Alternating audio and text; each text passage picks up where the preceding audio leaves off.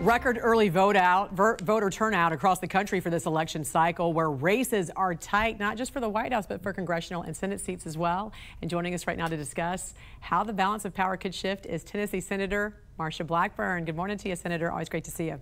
Good morning to you. Polls do show a tight race between Harris and Trump. How close do you think it's really going to be? And how are you feeling right now with just 4 days until the final ballots will be cast?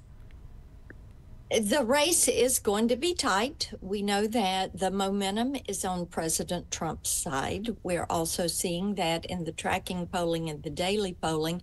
And we know that he has moved ahead in 6 of the 7 battleground states. This is good news. And we feel that as you look at the voter registration in states that do have that voter registration, Republicans are outvoting Democrats in the early vote. Our early vote ended in Tennessee last night, and we were very pleased with the numbers that we have been seeing coming from that. I think that many states are pleased. President Trump will win this election on November 5th. A lot of states setting records right now with their early votes, and right now there are several Senate seats that could shift the power of the Senate. Which seats do you think could shift to the GOP? Of course, West Virginia is shifting to the GOP with Governor Justice taking Joe Manchin's Senate seat. Then in Montana, Tim Sheehy, our candidate there, is well ahead of John Tester, the incumbent Democrat. In Ohio, Bernie Moreno is moving ahead of Sherrod Brown.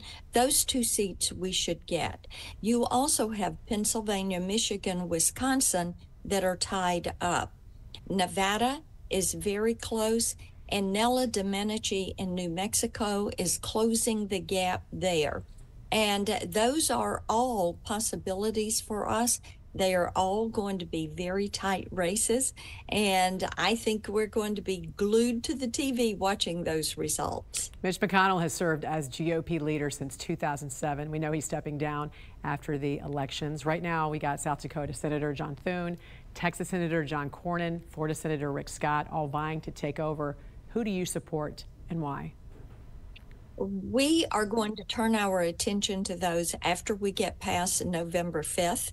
I have talked with each of these gentlemen. They're all well positioned to lead our Republican conference. And what we're wanting to do is get to work on making the 2017 tax cuts permanent, working to be certain we secure that border. As you know, these are issues people have said we have to have action on these issues. So I look at it more as our conference saying, here is our to-do list that we're going to take action on for the American people.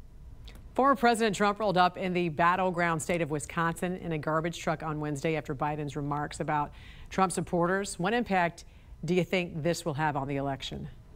It's been so interesting to hear from my friends who are not Republicans about this. One texted me after the garbage comment and Mark Cuban's denigrating comments about conservative women. And she said, you know, we don't agree on everything, but you're not garbage, and I do think you're really smart. And so this is something people have taken note of. They've taken offense to it. Independent-minded women are not going to move in lockstep.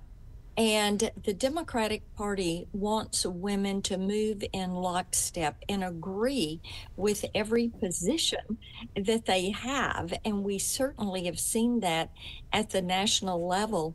And I think it's offended many people, many women who are independents. They're not partisans, but they know that they are, that they think things through, that they put a lot of attention onto issues, and that when they cast their ballot, they're voting for what they think is going to improve the lives of them and their family. Senator, very quickly, what's your message to Mark Cuban this morning?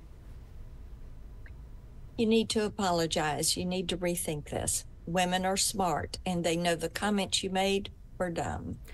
Tennessee Senator Marsha Blackburn, thanks for joining us this morning. You got it.